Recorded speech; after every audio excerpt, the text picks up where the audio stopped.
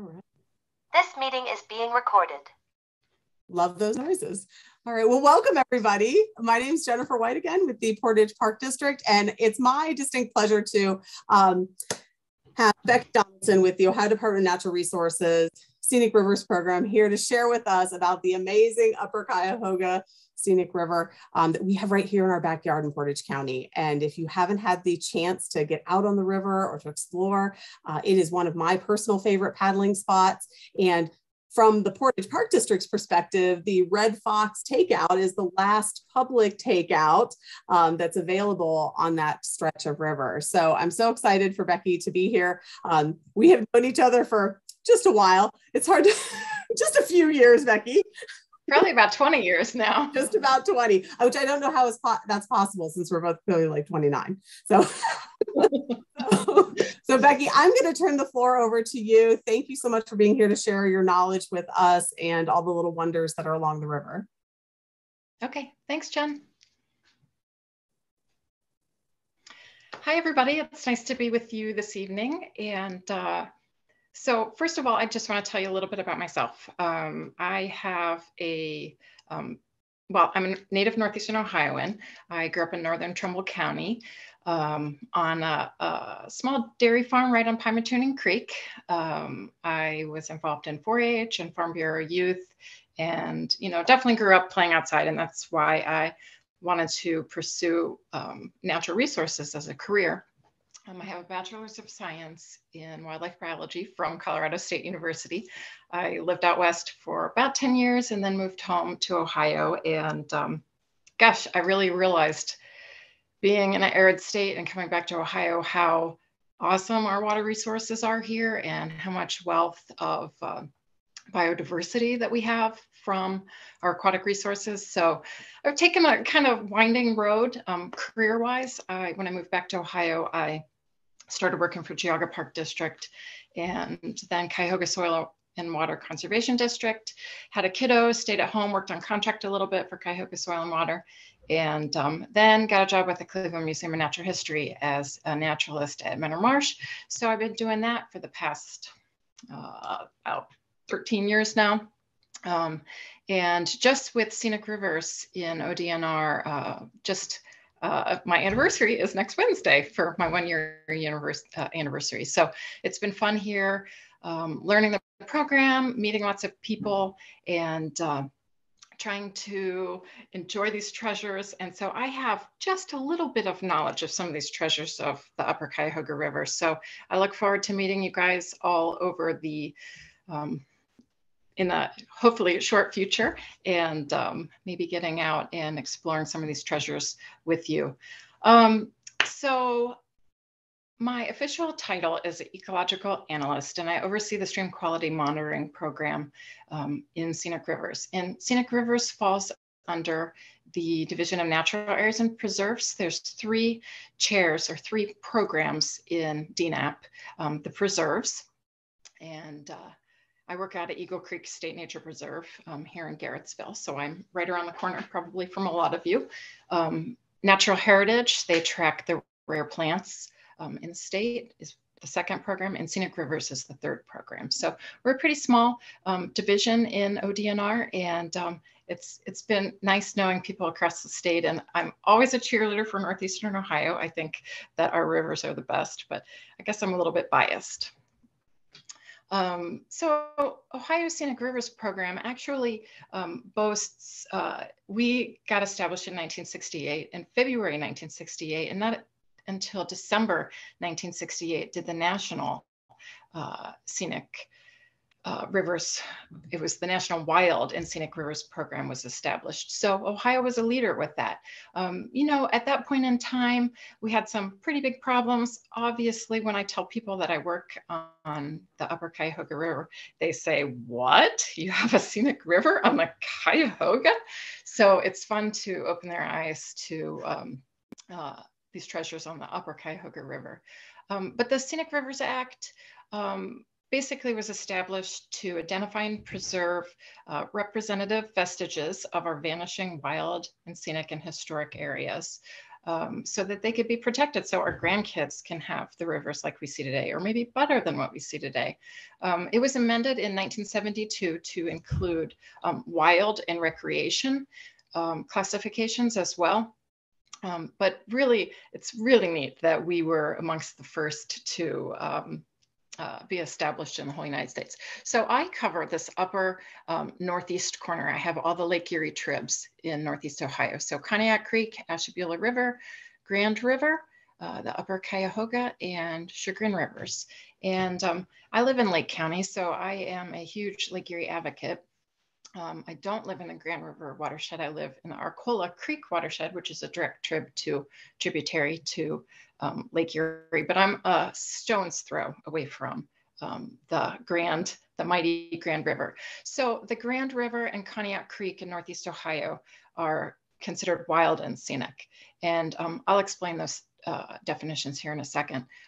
But also really close by is Pymatuning Creek and Little Beaver Creek.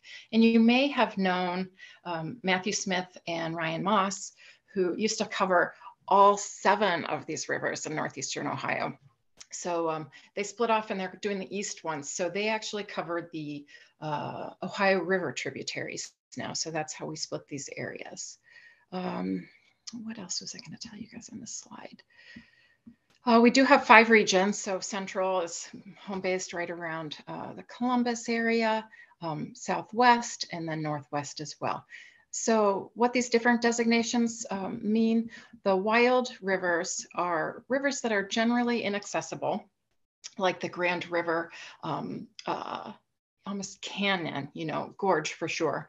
The floodplain is undeveloped, the river is free flowing, that means no dams, and 75% of the adjacent corridor is forested at least to a depth of at least 300 feet. So having that gorge protect it, the Grand River, and then the Conneaut Creek also has that big gorge-like structure that has protected development from happening right on the floodplain.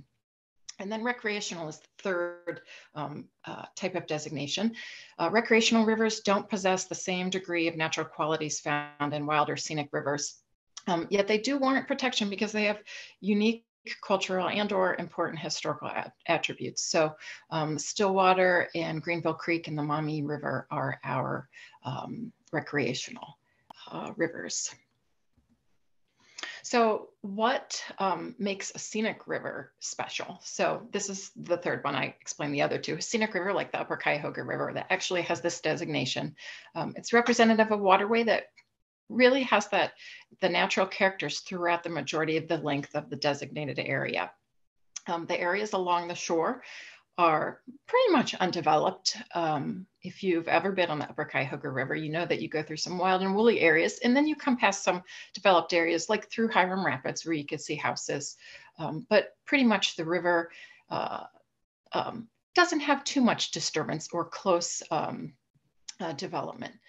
And also this adjacent riparian corridor, that corridor along the edges of the river must be forested at least to a minimum depth of 300 feet for at least 25% of the stream's lengths. And our beautiful Upper Cuyahoga River has all of these. So what are some of the other attributes that make a scenic river special? So that riparian area. So that's that forested or vegetated area along the stream and the riverbanks. It is so vital for protecting our rivers and keeping them high quality. It provides shade. The trees provide shade, and having cool water keeps the oxygen in the water so we can have more aquatic animals live in the river itself. It slows down floodwaters, having those floodplains capture some of that floodwater, and it allows for some of that water to soak in. It also allows pollutants to fall out of that water column as well, especially sediment. The banks aren't as eroded when you have good forested strips along the edge of, a really good vegetated buffer along the edge of the river. And then it provides super habitat, whether it's the upland on the edges of the river itself, or even it provides so much in river habitat, whether it's root balls or the leaves falling in, which is the nutrient pulse of this aquatic system. And then the biodiversity, having an intact forested buffer also means that, so many different kind of animals can live and plants can live up on the terrestrial area and then in the water because of the forest. Of course, it sure is scenic if we have trees along our waterways as well. And this allows for super recreational opportunities. So on the Upper Cuyahoga River, we have 25 miles that are dedicated. It was dedicated, when a dedication happens, it happens because local people realize, constituents say, we've got a pretty special place and we want to help protect it. So there was a movement by some area folks who met at Kent State University and started doing some early on studies, and that allowed for the dedication to happen. So we have an area from the Troy-Burton Township line, and it's still wild and woolly to the north of there as well, in Geauga County, all the way to US Route 14 in Portage County, so pretty much to Lake Rockwell. Here's the map on the right, that's the dedicated area. County line, and a good stretch into Portage County till we get to that State Route 14. If we look at this Upper Cuyahoga River watershed, it starts up at the headwaters. The beginning of our Upper Cuyahoga watershed starts pretty much in Chardon Township. It flows down to Lake Rockwell, and this whole stretch, not the dedicated stretch, but the entire stretch is about 42 river miles. And the watershed itself is about 207 square miles. There's some cities in there too. So at the bottom end, around here, we've got Aurora, Ravenna, and Streetsboro. And up north, the villages of Middlefield, Burton, Aquila, and also here, Manaway. It's very rural too. So this is what has really protected us. It covers 207 square miles. The river itself is an estimated width of about 30 feet. So pretty good size for being the upper part of a river. But it has a really gentle gradient. So we don't have a huge fall of topography in this upper stretch. And we've got a nice steady source of water flowing. So that really helps with some of the navigation where we can boat on the Upper Cuyahoga year round. There are two distinct sections still, even in this Upper Cuyahoga stretch. Above Hiram Rapids, the river had been channelized excavated in the early 1900s, and it's a pretty straight channel in places. It has kind of swampy edges as well, and it's wild and woolly, protected by the University of Akron City Water has protected a lot of that land up in Geauga County. So it's been, it's swamps, and it's nice that they hadn't been drained and they've been preserved.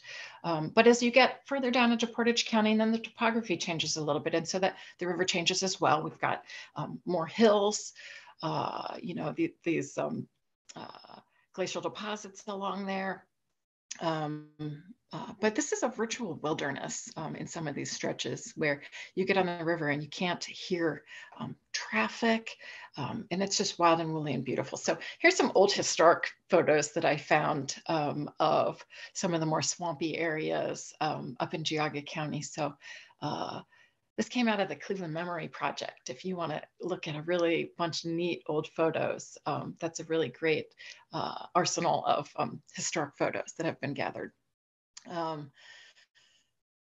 It's swampy backwaters, riparian habitat, wetlands. It's excellent habitat for beaver, muskrat, otter, great blue heron, sandhill cranes, wood ducks, plants like willows and sycamore, elms, box elders dominate these swamp forests in the shoreline and the floodplain. If you haven't put in an Eldon Russell, that's Geauga Park District's, Geauga Park District's park that has a just redone, revamped boat launch too. Of course, taking out is a little harder because 422 bridge is under construction too, so I'm not sure what the end date of that is. but that's a really neat stretch, even if you just paddle down to 422 and back up. But that property went to the Geauga Park District in 1969, and it's nice. It's a nice chunk of property to explore. If you haven't been there, you should check it out. So let's get back down into Portage County. So, you know, we cross Hiram Rapids. We go through those a little bit of increased flow through the rapids, and we've got more meanders, you know, a little bit more hilly slopes. And then we have a smattering of really awesome natural history features on the landscape, like the Manaway Swamp, which is a National Natural Landmark. I think I read somewhere it's the only one in Portage County. So that's a big general area that includes marsh wetlands, state nature preserve, and Manaway Bog state nature preserve.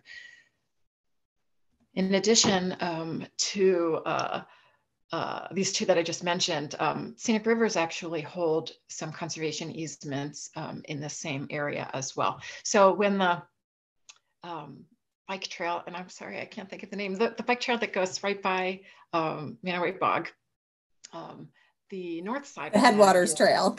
Yeah, thank you, the Headwaters Trail. So Scenic Rivers property is on the north side of Manaway Bog as well. So we own some properties, and then some private landowners, we have conservation easements on their properties around Goodall, so a little bit around the corner. But it's a nice, big, intact wetland area. So pretty awesome for the river to have these wetlands to help, you know, filter and act like a sponge and slowly recharge the river to keep that constant flow. Just south of, no, west, I should say, well, downriver, I guess is what I should say, then is Tummins State Nature Preserve. And this is unlike Manaway Bog, where it's permit only to get into this very special wetland. Tummins State Nature Preserve is open access, but you pretty much have to get there by boat. So you'd have to go downriver, and you are allowed to disembark and explore that state nature preserve. I'm not sure, and maybe we could chat about this at the end of the presentation as well, but Tummins State Nature Preserve is adjacent to some Village of Manaway land, and this is a panoramic picture that the preserve manager, Adam Wolliver, shared with me. And there's some current, you know, this happens in this area. There's some sand and gravel mines. So this area all over here is all proposed to be sand and gravel mines, which it comes out into these wetlands too, adjacent to the State Nature Preserve. So, you know, we're working on trying to mitigate disturbance to this wetland.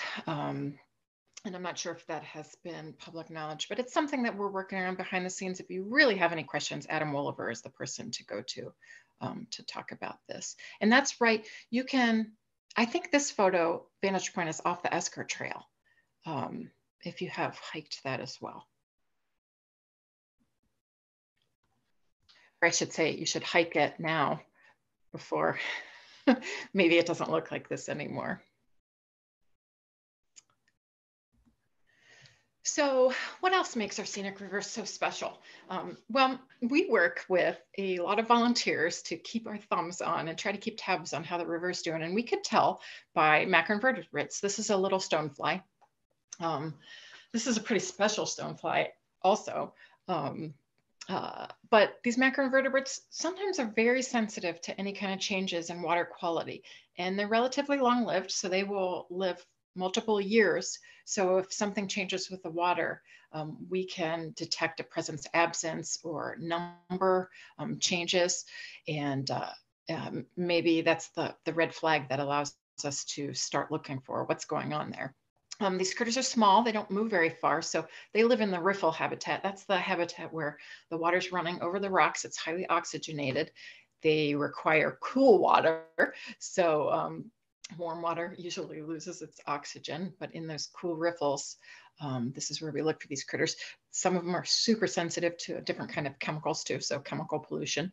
Of course, I talked about oxygen in the water and heat, so they cannot live in warm water. In fact, this little critter was in a little white tub, and if you've ever pulled macrovertebrates out of the water before, this particular one, stoneflies actually do push-ups when the water starts to get too warm and they're losing oxygen out of it that they can't obtain out of the water, and they need to be in running water also.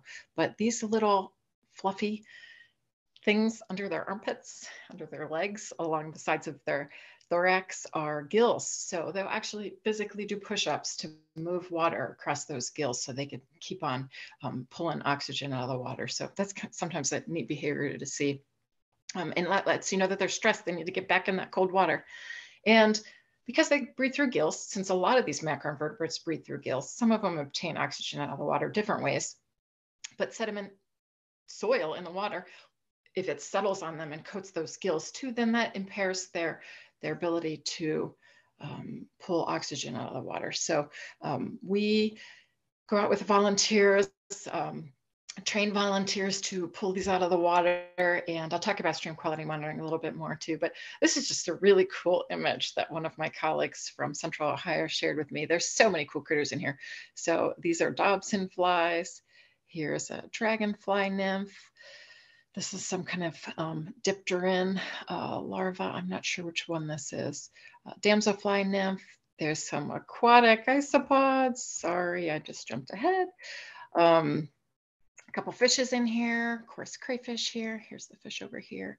And there's a caddisfly there. And I thought there was a mayfly in this image too, but I'm not seeing it right now. So we'll talk about some more of these aquatic macrovertebrates in a little bit. But one of the neat things about the Upper Cuyahoga River is people like to fish here, and there's some really great fish. When the Scenic River designation studies were going on, they found 31 fish species in the Upper Cuyahoga, and we're at 50 plus now. So we know when we protect the river, you know, fish populations can rebound. And if fish populations are rebounding, we know all levels of this food chain, food web are getting reconnected as well. So things like this yellow perch in the middle, you know, weren't quite so common years ago. And some of the other fishes people like to fish. Of course, these are all my educational photos. I don't have any fisherman photos on the Cuyahoga River yet, but I know people pull out smallmouth bass and northern pike as well, are pretty popular ones. So this was a school field trip that we did this fall. We caught 13 species of fish by seining right at Bishop Park, which was fun. This is some kind of little catfish. And there's some more rare fishes in the Upper Cuyahoga as well. We didn't catch any super rare ones here at this location, but out of those 50, it's nice to know that you know, there's some recovery in some more sensitive ones. Here's a channel cat. I love this front view with their lips in their barbels. This is a black-sided darter.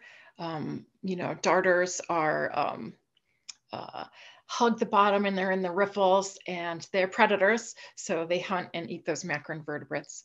And this is our group of kids, students, fish seining. We did a regular stream quality monitoring where we pulled out macroinvertebrates, and then after lunch we got to fish seine with them, or seine fish. Here's a yellow bullhead. Again, I love that cute little catfish face. Grass pickerel, which is like the mini-me of the northern pike, and golden shiner, which is a pretty high quality fish, you know, for being a minnow.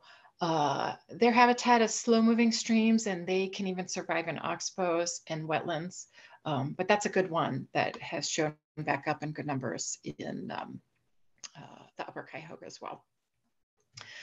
So I know a couple of you that are out there in the audience, at least if you guys did really tune in tonight. I'm a birder on the side as well. The local Audubon group up in Lake Geauga and Ashtabula County. I've been on the board for a couple years now, and do birding a lot in my spare time. So I am thrilled to get out here on the Upper Cuyahoga and find some of these birds as well. So we got a black-throated green on the left. Bald eagles are really starting to reestablish, and that's one of those critters that was really impacted by DDT and chemicals, and frankly, not clean water that couldn't support the fish that they were requiring to eat.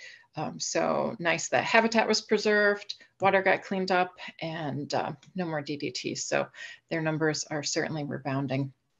And we're so lucky to have sandhill cranes rebounding as well. If you've ever heard sandhill cranes, they're fantastic to hear their calls in the spring. Some of the other cool birds of the Upper Cuyahoga that I've got to run into, common yellowthroat are kind of that wetlands, edges of rivers, wetlands, marshes. This male has that black face and that yellow throat. And if you don't see them, especially once the leaves come out, you probably have heard them call. They say, witchetty, witchetty, witchetty. And, you know, you hear them all spring. Wood ducks have really risen in numbers too, and they are a very iconic wetland bird too, but they really require big trees along, you know, like bottomland forests and swamps and marshes and beaver ponds. We need trees for them because they are cavity nesters. So I love this image of them perched up in this cottonwood. They're the only waterfowl that has gripping feet that they actually can perch in a tree like a songbird does. That's always neat. But having a cavity nesting duck is pretty neat to see. So even better to have a buddy to take a really fantastic photo and allow me to use it for education, to watch them up in a tree. I have seen wood ducks already in January, and it's not that they went away. As long as there's food, they're going to stay around, and they eat a lot of seeds. So having intact bottomland swamp forests with button bushes and acorns and other seeds is important for them for their survival over the winter. And osprey, I know people get really excited about osprey's recovery as well. And you guys have had osprey reestablished a little bit longer than we have up on the lake, where they are nesting on cell phone towers and fishing at some of these lakes and reservoirs. But so fun to watch them plunge feet first into the water to catch a fish. And again, just like bald eagles, their numbers were really low because of DDT and frankly, the poor water quality, and fishes couldn't survive here. So really nice to have their recovery as well and catch a glimpse of them. This next slide I have is Prothonotary warbler. Prothonotary warbler is one of those special birds that means swamp.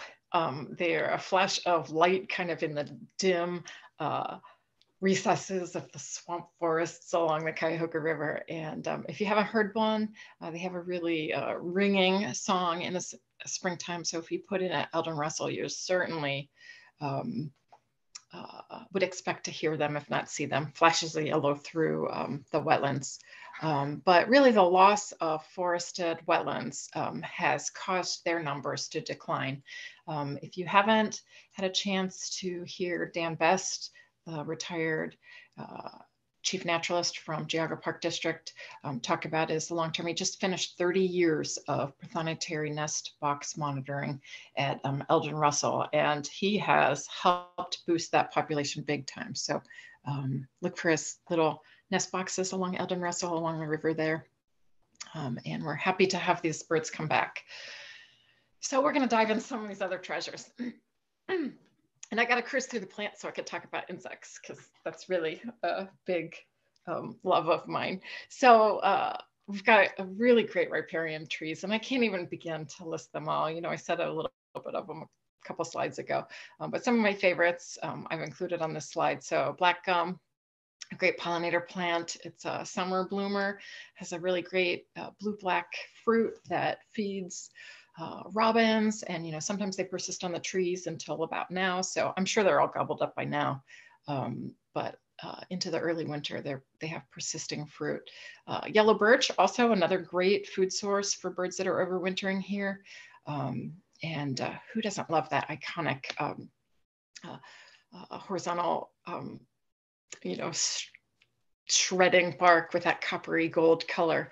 And, for the same reason I like sycamore, because it has just that striking bark and big canopy. When you want to get in the shade along a river, it sure is nice to find a sycamore to hunker under.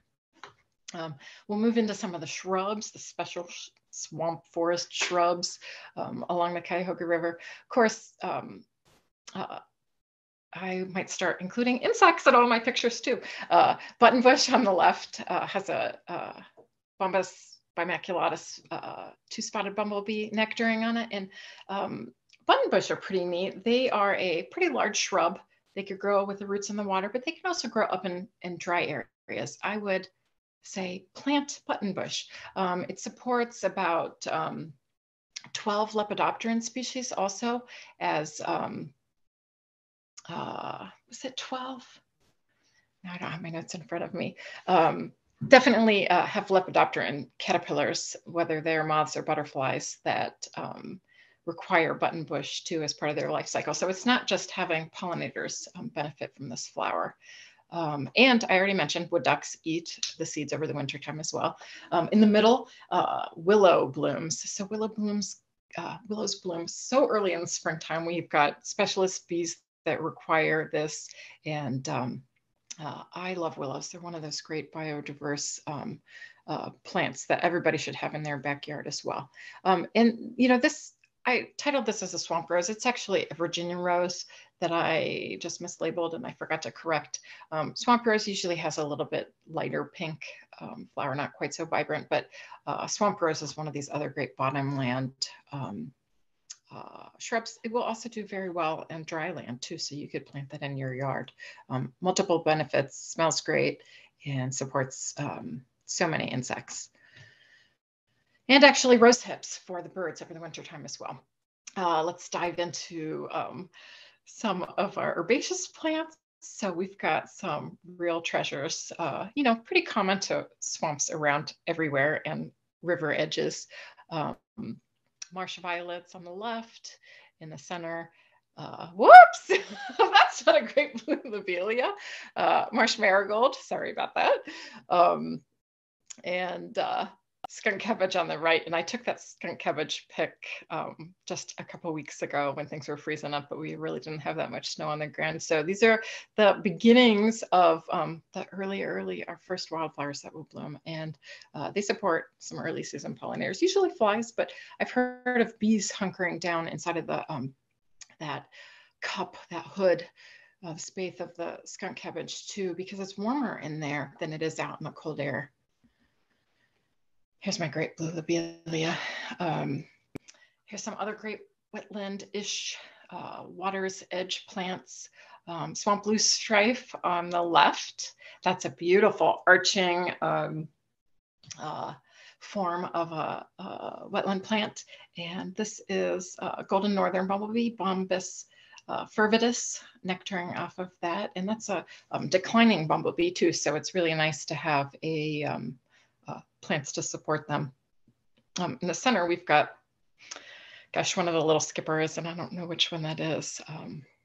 Pex maybe, on great blue lobelia.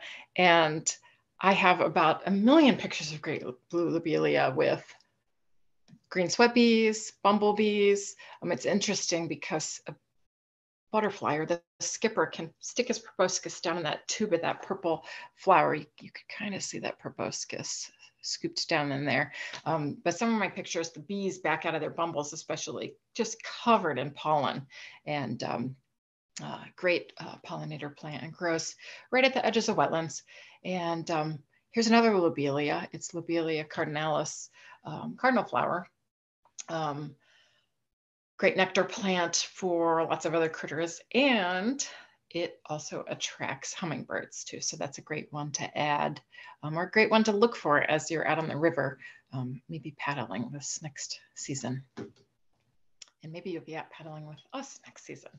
So I mentioned that I like insects. So I reared Cecropia moth caterpillars a couple years ago, and I ended up rearing 12 different Lepidopteran species accidentally. So here's my big, at its end, it was like a small hot dog eating willows. And I was rearing them because I try to make that animal plant connection. We need native plants if we want to support biodiversity because they're the base of the food chain that cascades up.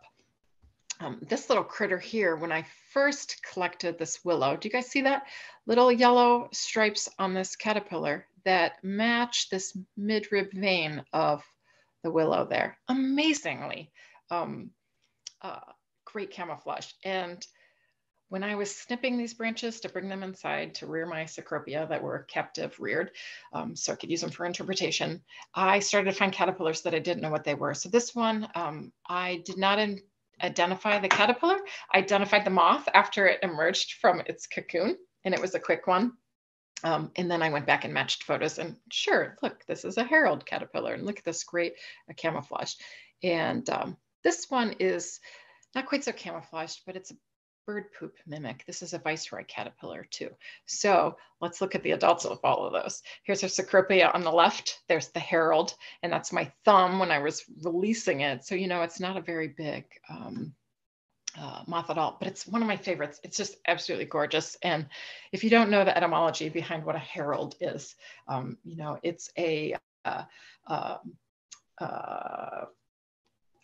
I've just lost the word. It's in the royal family, but they have these beautiful flowing robes when they all get dressed in their royal best. So look at this beautiful robe of this herald.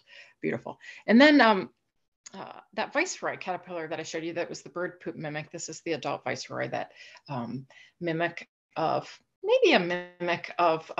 monarch butterflies, but in its own right, their caterpillars grow up eating willows, which has salicylic acid in, which doesn't taste good for a predator to eat it. So, maybe it isn't a direct mimic of monarch so much as it's advertising, hey, it tastes bad. And, 2 for 1, they both taste bad. If you're a predator, you wouldn't want to eat either one of them.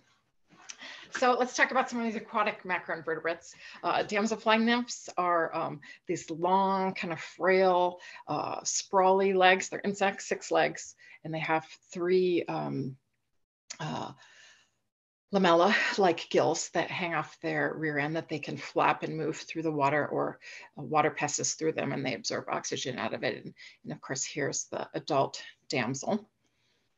And here's another species of damsel, different than that first one I showed you. But here's a dragonfly nymph and an adult dragonfly. And one of my volunteers, and I hope he's on tonight too. Hi, Joe, if you're out there.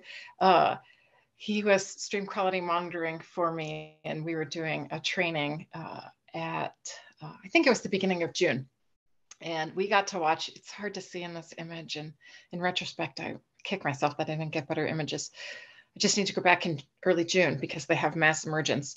This is the larva or the shell of the larva crawled up on the bank out of the Cuyahoga River, and the adult was emerging. The back splits open. So here's that exuvia. That's that dried shell of what used to be that aquatic macroinvertebrate nymph. And these strings help help function to inflate certain parts of the body as it is emerging. But look at this little potato chip-like dragonfly nymph. That was a really fun experience, and I can't wait to learn more of these as I'm out on the river as well.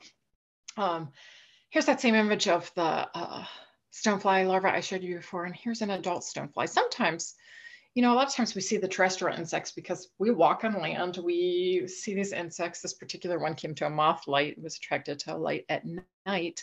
But sometimes we don't connect this larval form with the adult form.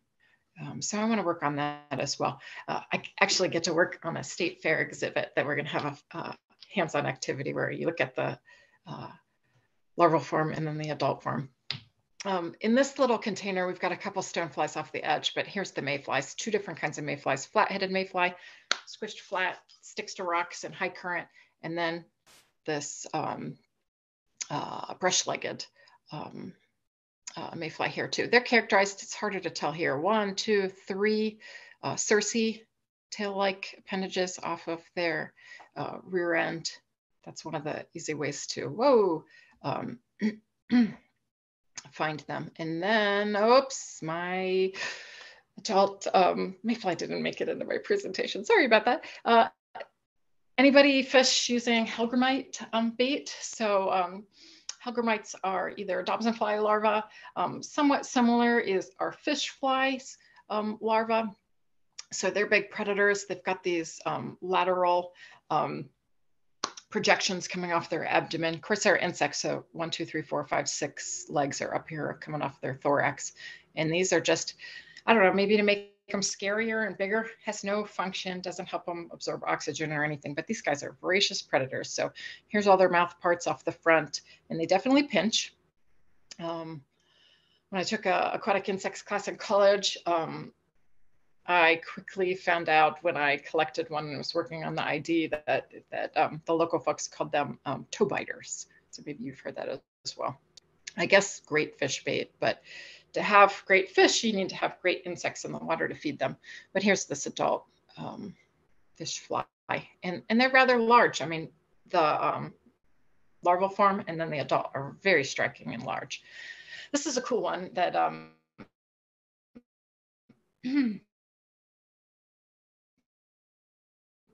I had known a little bit about. There are moth larvae that live underwater. So they have adaptations to get oxygen out of the water, and they pupate under the water. So they actually just form their cocoon under the water, and all of these little things are all around their bodies. They're just not lateral projections that go off the side. And so looking at them under the scope, they just look like, what is this? I have no idea what this little critter is. Again, they're insects. So they just have 6 legs up here on their thorax and then down the rest of their abdomen. They actually have prolegs, just like our caterpillars that are moth and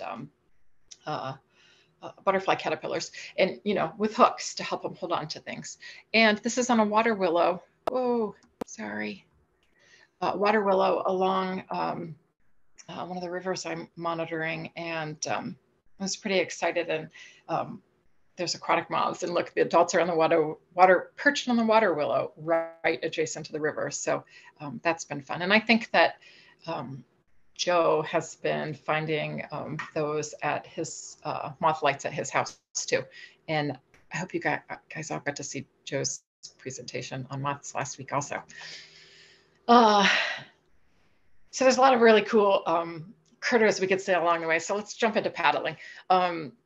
If you haven't seen this Rivers edition, I've got copies of these. Jen, I don't know if you have any of these to hand out, but this is a sample page. I did the Tummon State Nature Preserve, so you could see how the river goes through here. It's just a little bit west of 44.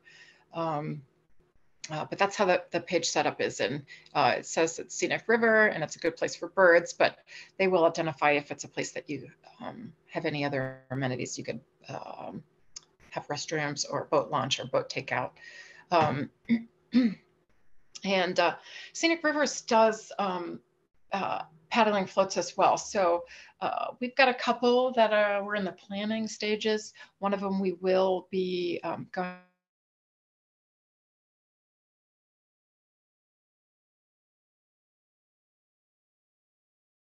events posted on there. But we also will be doing a paddling program out of Eldon Russell this summer too. Looking for birds and other summer wildlife. So these are free of charge, and we have the watercraft, or we could have you come along if you have your own boat as well. But you guys, since you guys are Portage Park District fans, you probably already all know about the Red Fox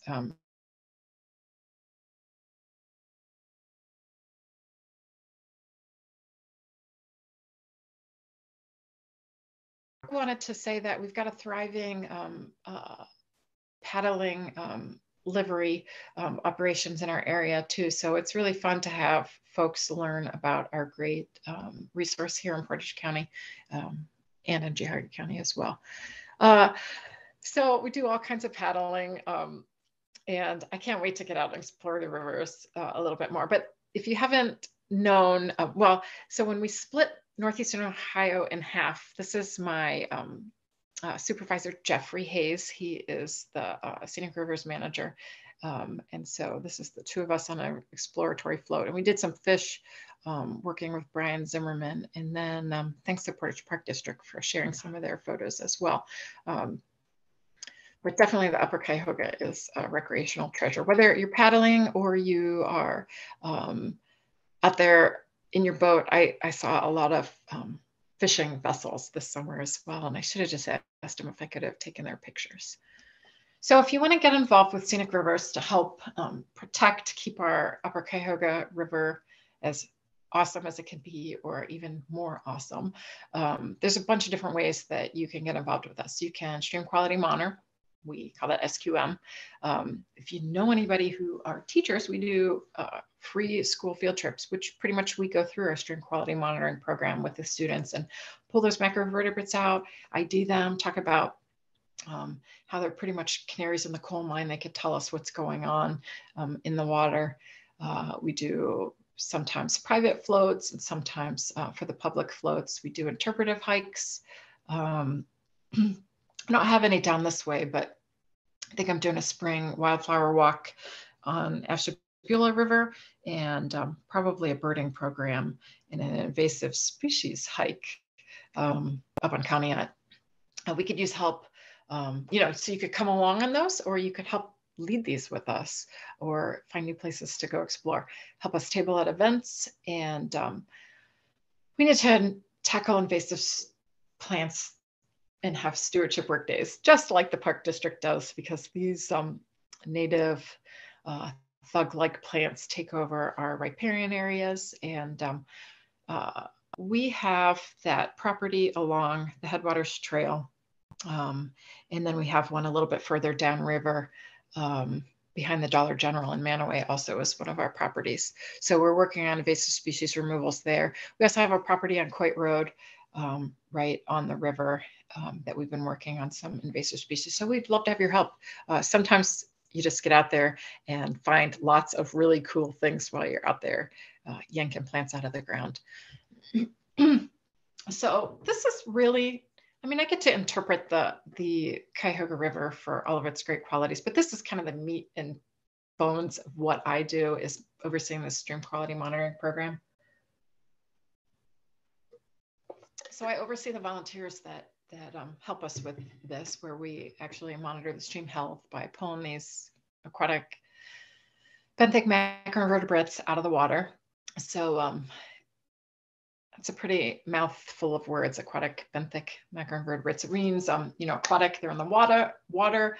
Benthic means the bottom of the stream. So they're the ones that are actually not floating around the water column. They're not up top like water striders or whirligig beetles. They are macro, so they're big enough to see. We don't need to look under a microscope per se on these ones. So a lot of times we could identify them with our bare eyes or maybe with cheater glasses. And they're invertebrates, so they don't have a backbone. So aquatic benthic macroinvertebrates. But having this core of volunteers that help us watch short-term water quality trends, so we could see differences over a year or from one monitoring session to another, or even long-term trends as well.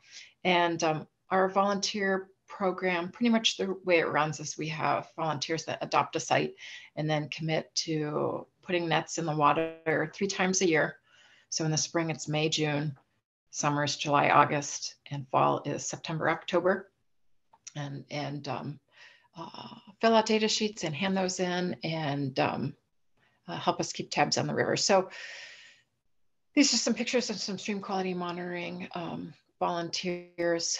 This is a kick seine. I guess neither of these pictures really show them kicking, but this family group here has just pulled their seine up. And then what you do is you come to the riverbank and start picking through critters using some of the guides we have to fill out the data sheets. And the data sheet is on the left, and the sample one, pretty simple to use. We take some other recordings. We try to assess how much sediment is in the water column as well. So that's what the total suspended solids are, and a little description of how it looks today when you're doing the monitoring. And then we start diving into these critters and assessing, putting these letter codes. If we see 1 to 9 of the critters, we'd fill this column out with an A. We do this 3 times, and we have all these little cheat sheet ID sheets to help you and do trainings. I'm doing a couple Zoom trainings and some refresher courses with our volunteers in the spring too. So it is so fun. You never know what you're going to pull out of the water, and always neat to get in the river and see what's going on. So I'd love to have you guys join us, and maybe working with Jen this summer to get some of her stream quality monitoring sites going, outside of the river itself. So I just want to share some of these other treasures. Oh my gosh, I still didn't even change this title here either, but here's a green darner. Just fun when you get out there to explore, to see the things that you see because you're outside doing stream quality monitoring, and then you stumble into these other things. Common eastern bumblebee on a pickerel weed, and then spring peepers. We're going to be doing some amphibian monitoring on our properties as well. So I swiped this quote at the top from, I think it was from Cuyahoga River Rap, but I loved it. It says, conservation is about more than protecting other species from humans. It's about protecting these relationships among these species, between these species and habitats, and between humans and the other species. So it's always fun to pull critters out and show them to kids and make those connections. But I think that you need to do that education. You need to have those connections. So this clip of an E.O. Wilson quote at the bottom too is something that's near and dear to me. I love to talk about biodiversity, how we need to have all these chinks in the ecosystem that help keep everything intact and work in ways that we can't even imagine. But without education, you can't sell the idea of protecting places like the Upper Cuyahoga River. So every scrap of biodiversity is priceless, to be learned and cherished.